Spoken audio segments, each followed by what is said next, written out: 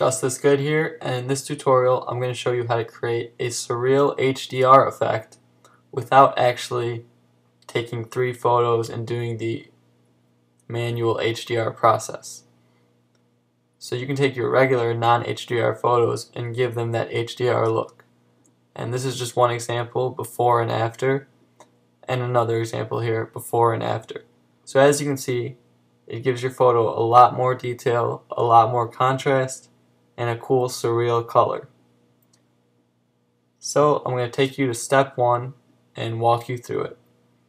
Photos of architecture or buildings with lots of sky in them work well. Also, portraits work well.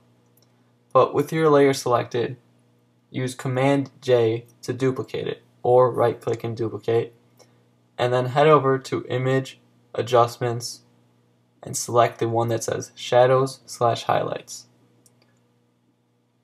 Here we are going to see 2 sliders, one that says Shadows and one Highlights with an amount for each. And we just want to take the highlights and drag them up to around 50%. This is going to be different depending on your photo, but what you're looking for is that it brings out some of the details in your highlights, such as the sky here. You can see all these lines and clouds that you couldn't see before. So there's often a lot of great details hiding in there. And then for the shadows, you also want to bring that up just a little bit less than the highlights, somewhere around 30%. But again, don't follow my exact numbers. Use what looks good for the photo that you're using. So somewhere around 30% just to bring up the highlights and shadows a little bit. Now if we click this box that says Show More Options, we see a few more sliders here, but we only have to worry about a few. This one over here that says Mid-Tone Contrast is one that we want to raise up quite a bit to about +50. And this is going to give us that strong contrast that we want in an HDR looking effect. So I'm going to use around +60. Now Photoshop will also automatically give you color correction at +20. Usually that's fine, but sometimes it can look too much and it can give your photo too vibrant of colors that don't look real. So you can lower them a bit to about +10, but I'm just going to leave it to where it is. We also have some sliders here in the highlights and shadows called tonal width and radius. The more width that you give the slider, the more things that it considers highlights, and the less, the more strict it is about what it considers a highlight. So you can play around with these tools if you want to get real detailed, but I'm just going to leave it at about 50%. Also, the radius depends on how sharp the edges of the highlights and shadows are. So the more you put the radius up, the more blurred it gets. We're going to leave it at around 30 pixels to give that slightly blurry HDR effect.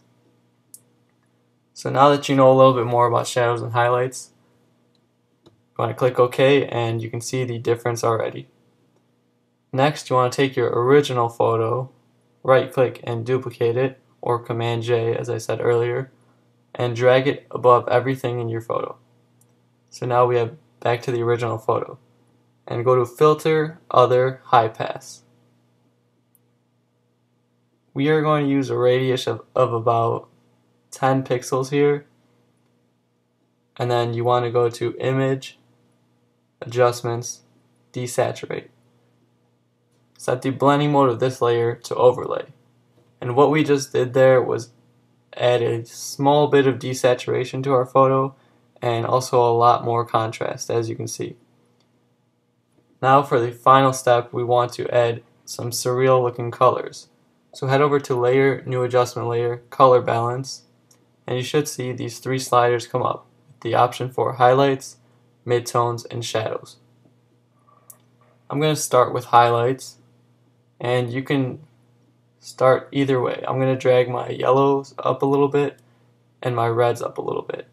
And as you can see, that makes my highlights look a lot more pink and warm. Now I'm going to head over to the shadows tone and use the opposite. So I'm going to use blue and a little bit of green and cyan. Then I'm going to head over to the midtones and just add some final touches here. Color balance is a pretty simple tool, so just play around with these sliders until you get a nice color that you like. Try to use opposite highlights and shadows to get good balance between your colors. Once you're happy with your color balance, you have your final effect. So it's 3 easy steps to go from this original photo to this more contrasted and a lot more vibrant looking photo. So try this out on a photo of your own and let me know what you think. Thanks for watching, and I'll see you next time.